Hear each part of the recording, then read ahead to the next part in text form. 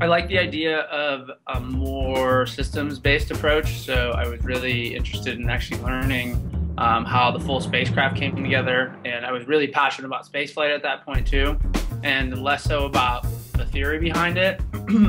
So I really just wanted to build things and get to know like what it actually took to build spacecraft. Staying at school for another 2 years really gave me the opportunity to work on some projects that have really enabled me to be successful in my career by giving me some hands-on experience.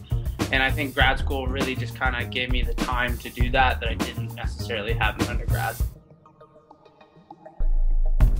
I pulled my phone out and I showed her a picture of the satellite and I was like, I helped build that. And she was basically like, well, anybody that can show me pictures of hardware on their phone and has a crumpled up resume at their pocket is probably the right person for us at SpaceX.